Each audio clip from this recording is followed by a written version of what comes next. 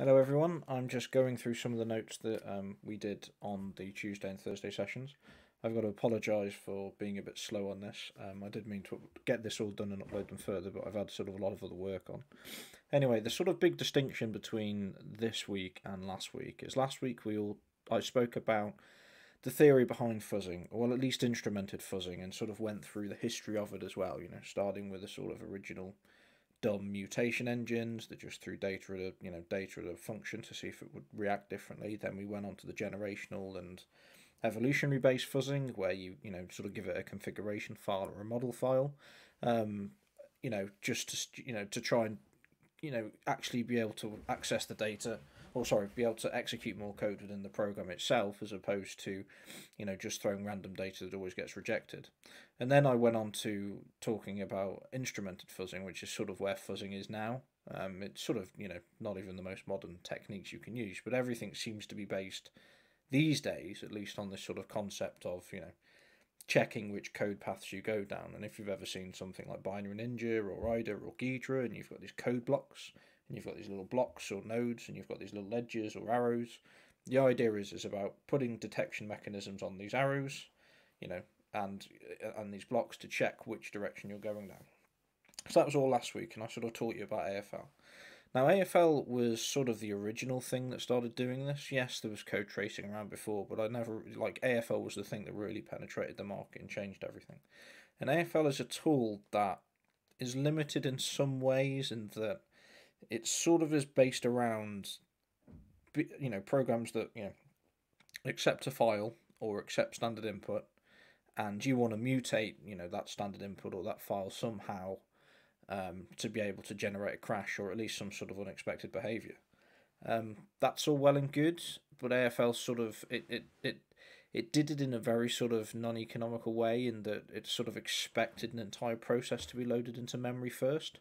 So the idea is that you'd sort of spawn all of your process into memory, and throw in some bit of data, see how it reacted, and also trace the execution of the data you gave it, and just see how the program reacted, and you record the differences between each successive test case or data that the fuzz has generated. It has things like persistence mode, which I'll sort of go into. It also had the notion of what's called a fork server. So instead of you're not ripping the whole process down every time, you're sort of like very quickly respawning it. But at the end of the day, it's actually sort of really slow compared to integrating fuzzing into your sort of software development lifecycle. Now, fuzzing is unbelievably powerful if you use it in the software development lifecycle. Things like the Microsoft SDLC, the secure development lifecycle. So the Microsoft secure development lifecycle sort of actually has this notion of performing automated tests and code checks, and fuzzing is like one of the most powerful things you can do. So whereas last week I went into unit tests are there to check things that you think can go wrong. So a really good example I've been using is you write a field that accepts an email address. Well, part of that email address, you expect to have an expect to have an @ symbol in there, .com or a .co.uk domain. You don't expect to have a $sign or a £sign or something like that in there. So what you do is, you write checks to make sure that only a valid amount of characters are sort of allowed. However, if anyone's ever sort of messed around with, cross-site scripting or JavaScript or sort of input validation errors, that doesn't mean that there's not some edge case where you can escape the data, and that edge case can cause a bug. Now, fuzzing, whereas unit test is checking ways that you think it can go wrong, fuzzing sort of does the it's related, but it sort of does the opposite. It checks the things that you don't know will go wrong, things that you can't think about, or you can't necessarily won't ever think about.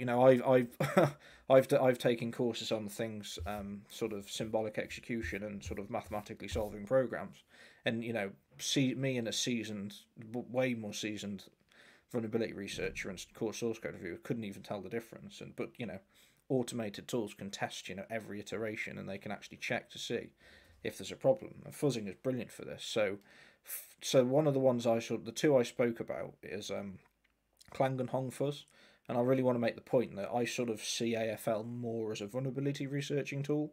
If you sort of want to integrate it, and both of these tools can essentially do the same as each other, given you've got the source code.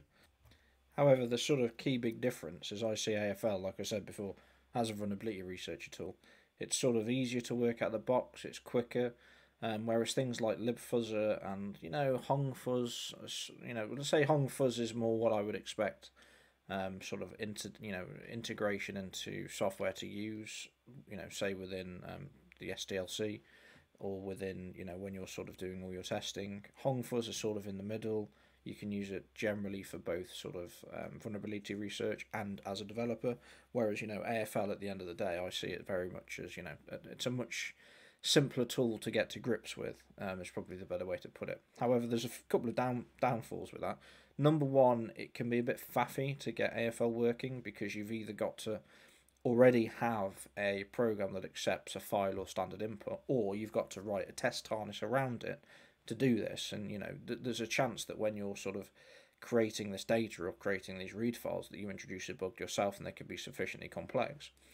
libFuzzer, on the other hand, you can use it for vulnerability research, but what tends to happen is that when you have sort of networking functions, this is where things like AFL fall down. So you have some sort of socket that's listening, and AFL will want to you essentially want to put data into the socket to see how the program reacts. But there's a huge amount of state, especially in my my experience with embedded systems. Unbelievable amount of state that first needs to be there before you can actually even get to the point where you fuzz it. So, number one, can you build it under a compiler? Well, actually, number one, can you build it? Number two, can you build it under one of the sort of fuzzing compilers? Number three, can you find a way to create the state correct in memory and on disk, or sort of in the operating system? And then number four, can you actually pass data into it, and can you do it in an iterative way? Now, things like libFuzzer work really well for software teams, because you understand the code, right? You understand it. When you write a unit test, you can add the LLVMFuzzerTestOneInput interface, which I'll go into, and very easily be able to integrate this. And tools such as OSSFuzz and ClusterFuzz by Google, you can sort of take the projects yourself and actually create an entire fuzzing environment, and then it can sort of do all this as well. So basically, what I say to developers is this: if you don't want to fuzz or test your source code, I'll happily do it for you in production. I'll find a 0 day in your product, and at the end of the day, you guys have to pay out bug bounties, and you still need to fix the bug. So my sort of point that I make to developers a lot of the time is this is a really good way of preventing those sort of 0 days in the first instance. It's a really good way of making sure that your software quality is highly improved. It's all automated, which is particularly nice, and it's really powerful for the developers, because you understand it. Because like I said, at the end of the day, if you don't find the bug, I'm going to go find the bug. And if I don't find the bug, there's a potential that some malicious hacker can find the bug, and then you're talking about things like reputational damage, and just sort of like lost confidence, and actual liability in some circumstances, depending on what the software is doing. So things like Clang and Honggfuzz are incredibly powerful for people actually adopt them sort of in their sort of SDLC.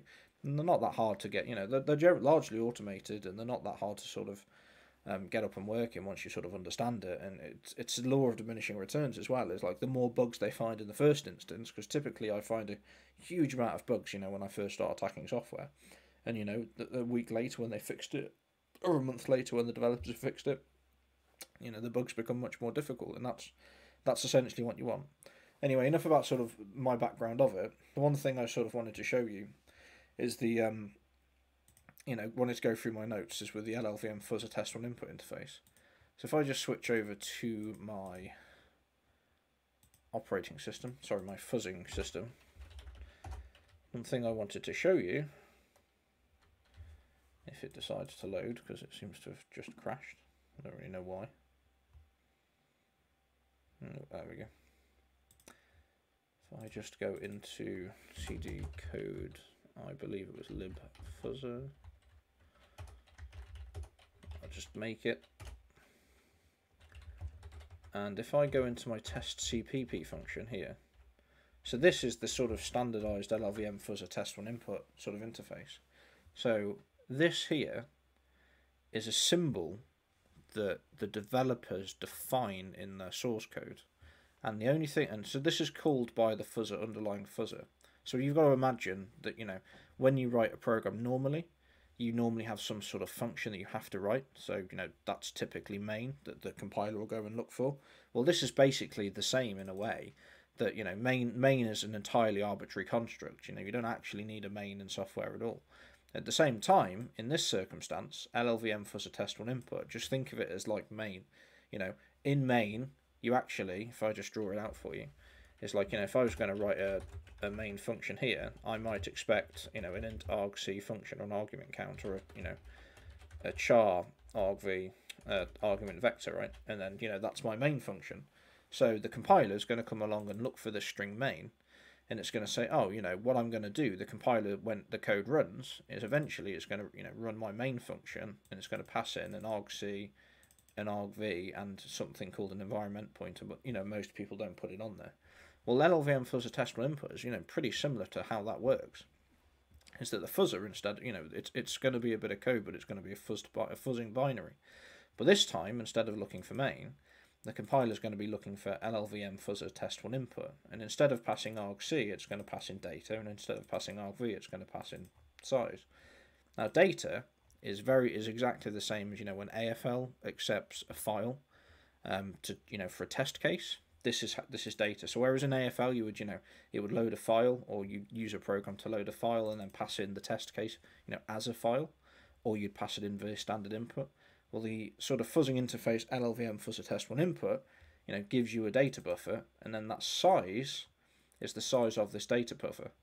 Now, you don't always need to use the size. I mean, it's passed just for brevity reasons and to make sure that you're not causing a problem. Because, you know, there's legitimate cases where you might not be able to, you know, this function might never be called if this data has nothing in it. There might be another check around it, but I've not sort of included that here.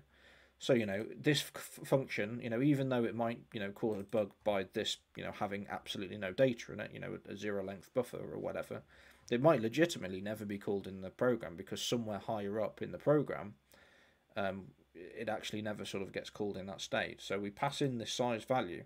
So I can, you know, it's a legitimate test case that, you know, this function here can say, hey, I'm going to give you, you know, a buffer with, you know, 10 million characters in it, or I'm going to give you a buffer with 0 characters in it, just to see how the program reacts.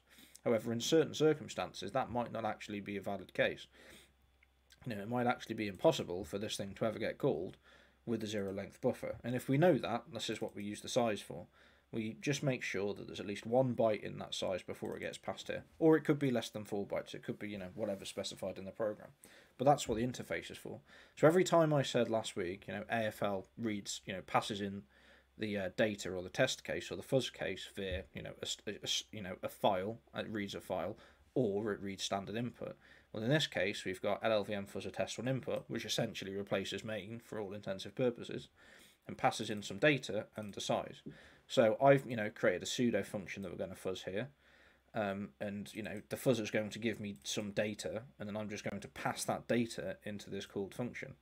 So, you know, I've made it I've made the prototype the same, and the function signature here to be the same as what's passed in here. But at the end of the day, you know, we're just taking some data, passing it into a function, and then when you compile this, all of that nice instrumented code and all of the sort of fuzzing stuff, you know, will all just be handled for you. And all it will do, all the fuzzer will do, is each time it'll get to this point, it'll give you a new bit of data, send it into the function, and test to see, you know, has it generated a new code path, or, you know, has it crashed, or has something else happened like that. And it'll just do this over and over and over again until it finds a crash. So one thing I sort of wanted to go through here, and especially on the notes, is this notion of this LLVMFuzzerTestOneInput and where it comes from. So I alluded last week that, well, I didn't sort of allude. I went through the, you know, high-level compilation process in my notes. So, you know, here we've got clang. C-lang is the, you know, C language compiler, part of LLVM. That's where the LLVM comes from.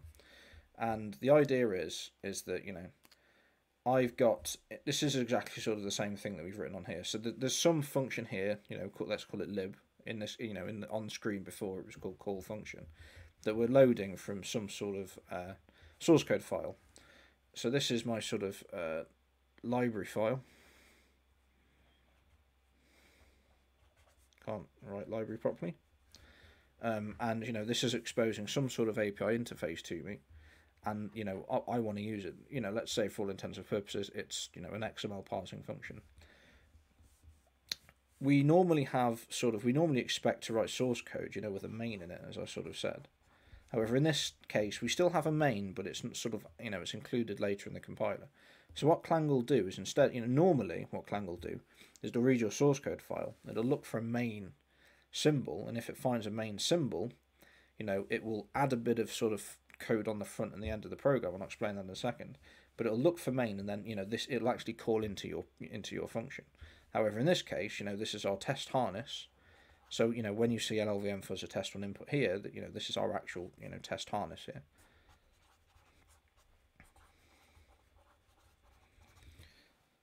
And that essentially, LLVMFuzzerTestOneInput, replaces this main function, and we just pass in data. So when we're doing the compile, we've got some library here that we want to fuzz, and this, and then the compiler is going to come down here, and we write a test case. Sorry, this is a library we want to fuzz. It's got all the instrumentation on it because when we compile it in this state, all the instrumentation will be added automatically, and we have some sort of test harness down here. So we compile this code, have a test harness, and Clang, inserts all of the sort of gubbins for, managing that LLVMFuzzerTestOneInput interface. This can get a bit wacky, particularly because, compiler theory is very difficult. But, here's sort of what I said every time, is the only job of a compiler is to, take source code on the right-hand side here, which can be a .c file, a Java file, or a .js file. I'm thinking of just-in-time compilers, as is the case with JavaScript, as actual compilers. But sort of at a higher level, the only job of a compiler is what it's to do is to take source code that humans can understand, push it into this magic compiler, and out pops a binary file, an ELF file, or a .exe file, and that's the only job of a compiler. You take source code humans can read, push through compiler, out comes a binary, something we can read. Could be a library file as well, but that sort of doesn't matter so much for us for our sort of purposes. Anyway, so here's me sort of redrawing it here just to sort of show you what happens with main. So we've got some sort of source code file in here, and we've got a main function in here. Let's say somewhere in here is a main function, and that tells the compiler that when we take this source code, C, JavaScript, whatever, and push it into the compiler, is that it's going to look for this main function, and then it's going to call the actual function to run our code. So we take the source code file, push it into the compiler, push it down here, and this is the actual binary.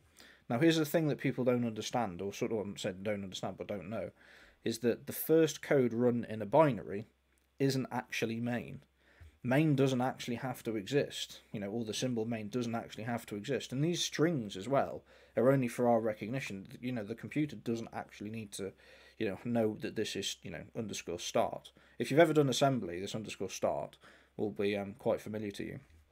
But anyway, I'll just explain it now. So like I said, typically you write a main function, push it in a compiler, it writes a binary. And we think of the main as the first instance of when our code gets executed, and that's not true.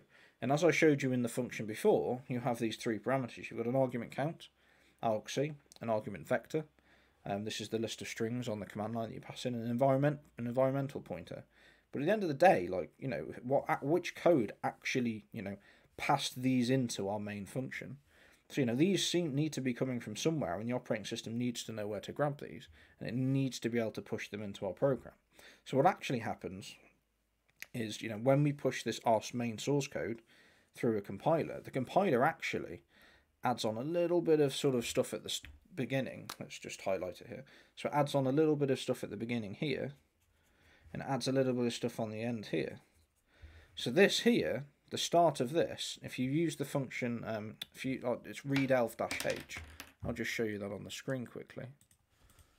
You can actually see this working. So if I just come out here, oops, and we've got this test file here. Oh, that actually is a fuzzer. Let's do readelf-h.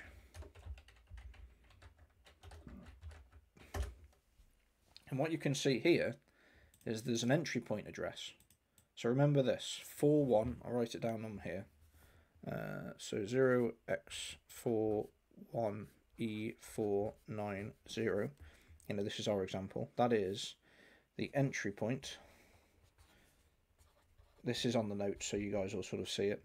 Or underscore start, which is sort of the, you know, human convention.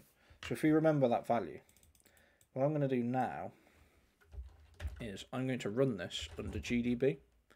So what was it? Test. Let's just run it. Let's run it in quiet mode. I'm going to put a breakpoint on that function that we just copied, right? We just switch to assembly mode. Anyway, so we see we're not running the program yet, so don't think that this is the start of the program. It's not actually executing yet. But this, you know, this value here is, you know, where main actually is in our binary. But if we paste that value here, that is not the same value. So when we first run, you know, hit that binary, we don't actually run main. We run something before it. So if I, you know, if I just hit run, because we put a breakpoint, it stops in start, right? So this is actually the first thing that gets run in our binary. And, you know, if I sort of step through here a few times, we can see that there's actually code executing before main gets executed, which is really interesting. So if I just step in here, what's interesting is now we've gone from what's called start, underscore start. If I just do a backtrace there. So we've gone from underscore start was the first thing that we executed, which was, you know, that's where it called this. So the entry point existed just before here. And then we've called into this, you know, underscore libc start main function. However, what's really interesting, and I want you to take a note out here, so I'm not sure if you noticed this from the beginning, but this is the actual function prototype for libc start main. And I've put symbols on and sort of included the source code just to make it a bit simpler. But what the first argument when we call this libc start main function is actually the address of main. So what happens sort of under GDB, under compilers, is if I just go back to my desk here, is when, you know, this goes through the compiler here and it comes down to the binary, is the start, this little symbol here, start, is the first thing that gets executed, right? And this, you know, this isn't actually anything that we've added. This is what the compiler adds. So I said before, and I showed you, is that, you know, it calls start when we run the binary. That's what the compiler added. And then it jumps into libc start main. And then finally, what you should see, you know, during this process is we'll actually, you know, eventually call into main and continue executing. So when we use main, it's not the first code executed, it's the first code that we've written that gets executed because the compiler adds stuff on the beginning. It also adds stuff on the end, and I sort of demonstrated this with people as well. So if I just sort of exit out here, I'll just sort of write the main address down here, which was 0x472540. That's main. If I show you here, at the end, remember I wrote here, is it adds some gubbins on the start, and at the end as well. So like when you return from the function, is you'll actually have some data returned by the program. And what's really interesting, actually I'll show you this first before I sort of go into it. So if I go back to the sort of this here, and I just write a really quick,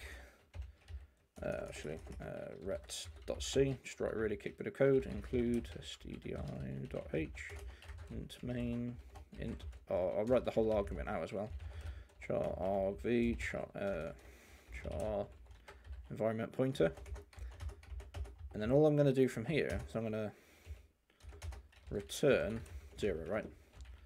Typically, if you've ever seen it, you'll see this, or return true, or return, you know, success or something. So what I'm going to do is I'm just going to build that with clang.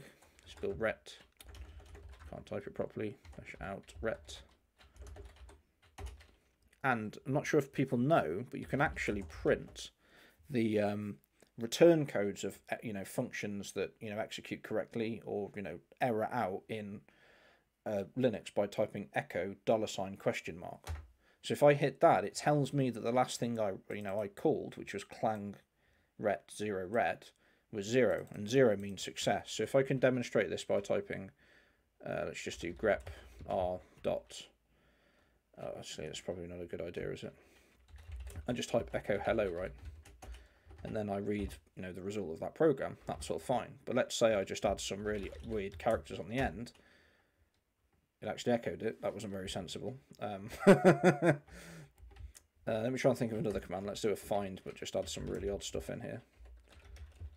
This should cause an error. Now it says, oh, there's been some sort of error, which means that if we, you know, if we look at the echo now, we're going to see another value in there. If this means success, then 1 means there's been an error. And you can actually write this into your code. If I just come back to ret here and I change this to 1, recompile it, and then run it again. Remember, I've changed the code to 1. If I just, don't want to go too quick, I've changed the return from 0 to 1. I come back out here, I recompile it under clang, then I run that. Now if we just look at echo again, it's 1. But that could be an error. So let's come in here and just write something really odd, like 33 or whatever, 31, that's fine. Come back here, recompile it, run it, have a look at the return code, which we specified. It's 31, which means that we're actually telling, that we're telling something that when it returns, that needs to, return this actual value.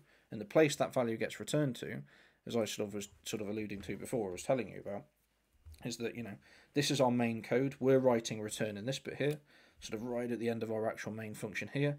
We're accepting functions here from, this bit here in this code at the end, and we're returning it. And this code at the end is what's responsible for actually adding that value, the return value, into the operating system and, into the bash prompt as we saw it.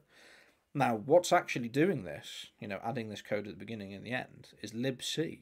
So if you ever see libc anywhere, this is one of the functions of libc, as it does all this sort of things, and this is what the compiler does. I wouldn't say it's actually the function of it. It also adds a bunch of other function calls like printf as well. But one of the things it does do, if you go into like the libc project, is you'll see a bunch of symbols and other assembly here, which sets up all this all this sort of functionality as well.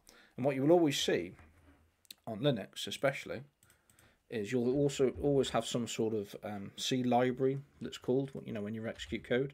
So in this case, if I just do LDD, which will tell me which libraries are getting called, and I run that rep function, what we can see here is we have this thing called Linux VDSO.sharedObject. Remember, shared objects are like DLL but for Linux. The VDSO is a quick, fast hook into the Linux kernel if you need to do syscalls. We've got LD Linux here, which is the dynamic loader that helps you load all the program up. But at the same time, we've got libc.so.6, and I didn't actually include any libc code. So something from libc has been included here. And as I showed you before, one of those functions was libc start main. And that's basically one of the main responsibilities of libc, is it adds all of this gubbins around your code to make sure it can execute. Now that was a really big tangent for me to go off there, but I just wanted to show you that's like where symbols come from. So when I say, main is the symbol that we typically think as the first bit of code. It doesn't need to be. That's just a convention under libc. We can change the name of this to something else and just say compiler, instead of looking for main, look for pain, or look for LLVMFuzzerTestOneInput. It doesn't really matter. But I just wanted to make the notion that this is incredibly arbitrary. So don't think that main always has to be there. And assembly programmers don't often write a main symbol in there. And especially if symbols have been stripped out, you're not going to see a main anyway. So it's completely arbitrary. It's just code. Remember, main is just our convention, so is the LLVMFuzzerTestOneInput. Anyway, on to the clang bit of the what I was talking about. So if we have this LLVMFuzzerTestOneInput test harness here, what's different about AFL is this is what I wanted to allude to. So remember I said that, let's say this is our .c source code on the side here, our .c source code. It goes through some sort of compiler. Clang, actually looks for this LLVMFuzzerTestOneInput here. This C gets compiled down into, a binary. And remember the stuff here between these blocks on the beginning and end. This is like, our main code. This is the bit of code we've written. And, at the same time, we have a bit of code added by libc at the beginning and a bit of code added by libc at the end. Now, the difference that I alluded to and tried to describe with AFL is like, let's say this is an entire, like duct tape, for instance, that we did last week. This is an entire binary that's, reads a file, executes some code, and does some tracing. So what we're going to have to do in layman's terms in AFL is you load up the entire process as is. You send in some sort of file here. It executes through this entire program. It may crash. It may exit early. But, each time you've got to load this entire program up with the fork server and AFL. But either way, you've got to set up and do all this initialization. And this causes a problem. This is very, very slow. And it can be a bit problematic. And it's not very good to integrate in your code because, sometimes, you know, I've worked with devices that can take 5 minutes to sort of come up properly, and if you want to do one test case every 5 minutes, it doesn't work very well. So the sort of way you use things like clang and, you know, this LLVMFuzzerTestOneInput is, you know, we actually, let's say these green bits here are what I like to call critical functions. This might be, you know, a username sort of checker. This here might be, waiting for a WebSocket to do some SNMP traffic.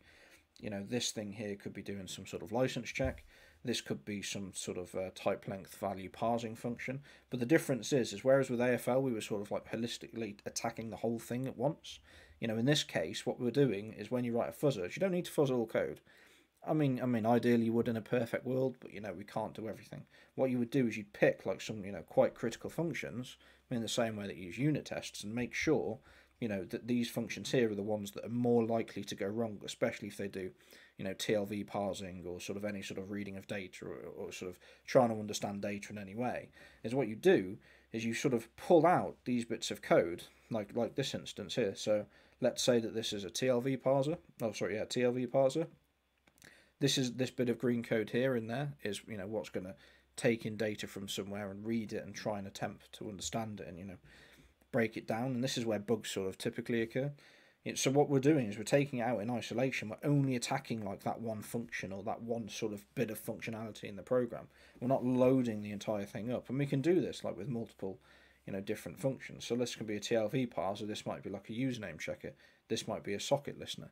But the point is that whereas AFL we loaded the whole program, because we have access to the core source code and we are the developers of the source code, hopefully, you're doing it in this sense. Now that's not to say that, like I said before, libFuzzer and Honggfuzz and AFL can be made to, like, you know, work in the same way and sort of look the same, but in this circumstance, using the LLVMFuzzerTestOneInput interface, which, you know, Honggfuzz uses and, you know, clang uses and libFuzzer uses, is much simpler to attack individual functions. So, you know, think of these as unit tests. In a unit test, you're typically testing like one thing. You know, in this case, we'd write an LLVMFuzzerTestOneInput for like one function we want to test. So, you know, this you might have the same here. If the red is the, you know, remember this, the bits at the beginning and the end here are what libC has added, and the, you know, the bit in the middle, you know, the highlighted bit in the middle is what we've written, like our main function. As you know, that's say, you know, this bit here might be a unit test, right? So for every critical function in the code now, or critical functionality, could be several functions, is we're writing a fuzz test harness in green. At the same time, we're also writing a unit test, and you always need, I think, you always really need both for critical functions. You know, so we're testing really quickly. You know, can we exceed the bounds of what we think it can exceed? However, at the same time, you know, over the weekend or during the build, or sort of just, you know, ongoing, we're just hitting this function as best, you know, as much as we can with stuff. And people like Amazon, Apple, Microsoft, and Google especially use this hugely to their advantage. And what they do is they the really nice thing about this as well is that what, you know, I alluded to before is that AFL, you know, loads the whole binary in some sort of way. Doesn't need to, but, you know, generally does. Where, you know, as this time we're doing really small bits of code, and the really good thing about this is that we can actually parallelize all of this stuff in the middle. So what Google do is a good example, is they run, you know, hundreds of thousands, say hundreds of thousands, but tens of thousands of test cases, like, per second, for, like, you know, hundreds of, you know, parallelized by, you know, 1,000 times or something. So they're able to, like, you know, build the entire of Chromium, pick out individual critical bits of Chromium, like a JavaScript parser, or, you know, like anything that takes input, you know, write a unit test against it, write a fuzzer against it, and you're able to just hit go. Now Google, you know, this is only the sort of fuzzing bit. Google have this sort of whole architecture and infrastructure around doing that to help developers, you know, do it faster. But this is why, one of the reasons why things like Windows and, you know, Word and like Internet Explorer, Chrome, it's so hard to find bugs in it because they've sort of integrated all of this process. That's not to say bugs don't exist. They definitely do exist, but it's much harder, and, you know, the bug bounties are much higher for this sort of higher quality source code. And, you know, if everyone's sort of code was like this, you know, hackers and bad people would have a really difficult time. So integrating this, like, into your sort of business is unbelievably powerful. I think I've got one more page left. Yeah, so I wrote this down. It sort of wasn't pertinent to what I was saying, but it was a question that was asked. So the question was, can you do this within other languages? And the answer is yes. But there is one sort of problem with it is that, so, you know, let's say that I sort of wanted to draw this as well, actually. So I'm just going to sort of draw this down at the bottom. I'm just going to say this is the CPU, right? CPU. So this is sort of like a really high-level overview of what a stack would look like. So at the bottom we've got like CPU or hardware, which is our actual computer or laptop or phone. And then we've sort of got, you know, the PC, sort of the operating system on top of it. You know, your Windows, your Linux, your iOS, your Android, your VxWorks, whatever it is, which is the software that's actually sort of interacting with the CPU. Remember, it's the middle layer. And, you know, the question was, can you fuzz a Python file? And the answer is yes. Now, you're not going to get, hopefully, memory corruption bugs in the same way that, you know, you would, you know, if it wasn't in an interpreted language like Python or, you know, JavaScript like in C. But you can still get bugs such as logical errors. It takes a bit more work to sort of understand them, but one of the, you know, or an infinite loop. You know, infinite loops can happen in any program. And I said last week that, you know, Alan Turing proved there's no general way to be able to tell whether or not a program halts or, you know, runs forever or actually will eventually stop. Like, it's impossible. And it's really, and so like things like Python and JavaScript, you know, not just logical bugs, are also susceptible to things like, you know, infinite loops or sort of errors like that. I wouldn't expect you to get a memory corruption bug. And there's a bit of a problem with this sort of thing this is why I use C and C++ as an example, because we start getting into a lot of nuances with it. And, you know, I have fuzzed Python, I've fuzzed JavaScript for various reasons and tested it. Now, one of the sort of issues is that if I wanted to, you know, fuzz this Python file here, I only, you know, as a developer of the Python script, I only care about, you know, this Python file that I'm writing, which might be for the web or it might be for like a system. However, the problem is because there's a just-in-time compiler, is at the end of the day, it doesn't run on its own. It doesn't run in isolation as you would have thought, you know, more like C would. What's actually happening is that this Python file is being interpreted, compiled on the fly in the actual Python binary. So as I'm sort of changing code throughout here, I'm also executing code within the Py3 binary on the system. And this can cause a problem in, am I actually just fuzzing the Python file that I've created as a developer? Because I don't care so much. You know, obviously I care, but it's not my job to fix bugs in Python itself. I only want to fix bugs in my Python, py.py file. Problem is let's say, you know, there is a bug with Python and, you know, I'm fuzzing it in here. You know, how do I know that there's a bug within the py file or it's a bug within Python? Or, you know, and if there is a memory corruption that crashes, then it's definitely within Python. But then what can I do about it? You know, you can go and do a bug report, but, you know, there's not, you know, not in every circumstance is that sort of, you know, possible. So you sort of have to have like a sort of better understanding. And fuzzers do exist for this type of thing. They just sort of operate at a high level.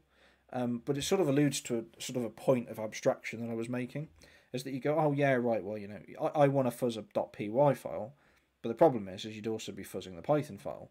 But at the same time, like when you're actually running a fuzzer normally, because I said that if I say that, you know, C just runs on bare metal, right, or it can run on bare metal, so, you know, we've got a .c file here, is that the difference being is that, you know, Py is running on Python, which is running on a computer and operating system, but, you know, when I run a C file, I'm also technically fuzzing the underlying kernel because that's also executing code. Now, it might not be doing tracing, this thing here might not be doing tracing, but fundamentally, you know, this here could just crash, right? Because I've done something wrong.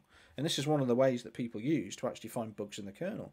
And then there's an even more sort of abstract sort of point that you need to make as well, is that, you know, if you do fuzz a kernel, let's say the kernel's down here at this level, well, you also have bugs in the CPU.